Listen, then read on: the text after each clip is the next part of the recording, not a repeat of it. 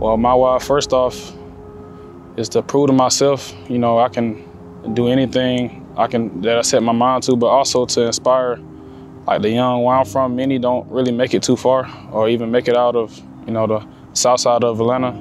So just to be able to make it out and inspire the people back where I'm from. I would say my biggest supporter is my dad, mom, and brother. My dad being that he coached me growing up. You know, he was the one throughout the whole recruiting process, taking me to every camp, everywhere. My mom, she's always supported my brother, been my biggest fan since I was young. I fell in love with football. Well, first off, I wasn't really too into sports, being that I have an older brother that started playing before me. I grew up watching him, and my dad, you know, he was my football coach. He kind of threw me in, and then watching my brother play, I kind of just fell in love with it. And you know, my brother and dad is a huge reason that I made it while I'm here now.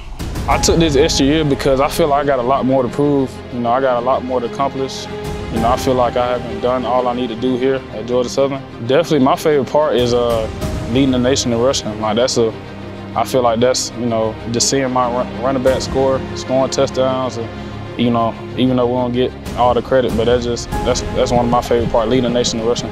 I gotta lead the young. You know, I gotta show them the way. You know, I can't like slack up anytime. Like, 'cause I know I always got them watching me. Like everybody, you know, they look up to me. So I gotta lead. My name is Dowdell, and this is my story.